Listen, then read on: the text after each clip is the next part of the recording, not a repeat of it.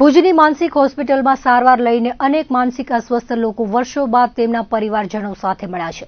ત્યારે વધુ એક બનાવમાં 14 વર્ષ બાદ પિતા પુત્રનું ભુજની માનસિક હોસ્પિટલમાં મિલન થતા કરુણ દ્રશ્યો સર્જાયા હતા। વર્ષ 2004માં બિહારના રામ આચાર્ય યાદવ ભેદી રીતે ગુમ થઈ ગયા હતા અને તેમના પરિવારજનો દ્વારા શોધખોળ આદરવામાં આવી હતી, પરંતુ તેમનો કોઈ પત્તો મળ્યો ન હતો। વર્ષોની શોધખોળ બાદ પરિવારે તેમની આશા પણ છોડી દીધી હતી।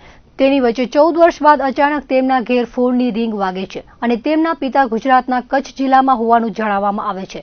જો કે વાત સાંભળીને પરિવારજનો થોડી ક્ષણો માટે તો સ્તબ્ધ થઈ ગયા હતા, પરંતુ ત્યારબાદ ભુજ માનસિક હોસ્પિટલના ડોક્ટરો અને સોશિયલ ડિપાર્ટમેન્ટના કર્મચારીઓએ તેમના પિતા અંગેની માહિતી આપી હતી અને ફોન પર પણ વાત કરાવી હતી। ત્યારબાદ તેમના 2 પુત્રો અને તેમના ભાઈ તેમને લેવા માટે બિહારથી તે દિવસે જ રવાના થયા હતા અને આજે ભુજની માનસિક હોસ્પિટલમાં તેમને લેવા માટે આવી પહોંચ્યા હતા। 14 વર્ષ બાદ પિતા પુત્રનું મિલન થતા બંનેની આંખોમાંથી અશ્રુની ધાર વહી નીકળી હતી। થોડા દિવસ અગાઉ જ લોકસેવા સાર્વજનિક ટ્રસ્ટના સભ્યને રત્નાલ પાસેથી રામ આચાર્ય યાદવ પાગલ અવસ્થામાં મળી આવ્યા હતા। ત્યારબાદ સંસ્થામાં લાવ્યા બાદ ભુજની માનસિક હોસ્પિટલમાં તેમને દાખલ કરવામાં આવ્યા હતા અને થોડા દિવસોની સારવાર બાદ તેમને પોતાના પરિવારજનોની વાતચીત કરી હતી। સાથે જ તેમણે બિહારમાં તેમનું એડ્રેસ પણ આપ્યું હતું, જેથી એડ્રેસ પર સંપર્ક કરાયા બાદ 14 વર્ષ બાદ પિતાનું પરિવાર સાથે સુખદ મિલન થયું હતું। જે બિહારના સિંધિયા ગામ મુંગેર તાલુકોના ગામના જે વ્યક્તિ છે રામ આચાર્ય યાદવ એ 14 વર્ષથી ઘરેથી નીકળી ગયા હતા।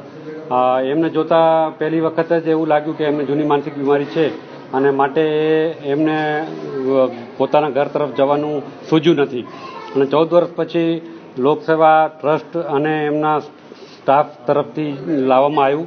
રત્નાલમાં એમને મળ્યો હતો।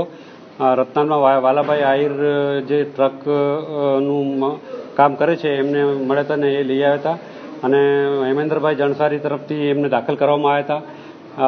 એમના સગાવાલા જલ્દી મળી ગયા છે, એ 3 દિવસમાં જ ફક્ત મળી ગયા છે। 21 તારીખે આવ્યા હતો ને આજે 24 તારીખે એમને સગાવાલા જે લેવા આવી ગયા છે। બહુ ખૂબ આનંદની વાત છે। આવા કિસ્સા બહુ ઓછા બનતા હોય છે। એમના પુત્રએ એવું જણાવ્યું કે લગભગ એમને ઘણી બધી જગ્યાએ શોધખોળ કરી અને એમને પૂછ્યું કે તમને શું લાગતું હતું કે તમારા પિતાશ્રી તમને પાછા મળશે કે કેમ, ત્યારે એમને હતાશાજનક વાત કરી હતી કે 14 વર્ષ થઈ ગયા ત્યારે એક આશા છોડી દીધી હતી કે હવે જીવિત હોવા કે મળવા એ બહુ જ મુશ્કેલ વાત છે। ત્યારે આજે એમને સમાચાર મળતા અને એમના પરિવારે એમનો કબજો મેળવતા ખૂબ જ ખુશીની લાગણી વ્યક્ત કરી હતી।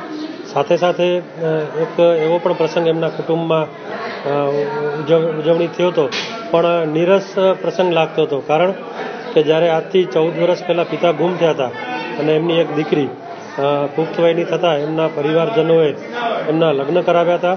ત્યારે લગ્નમાં એમના પિતાની હાજરી ન હોતા ત્યારે પરિવારે એવું દુઃખ વ્યક્ત કર્યું હતું કે અમારા પિતા જીવિત હોવા છતાં પણ અમારા પુત્રીના લગ્નમાં હાજર ન રહી શક્યા હતા।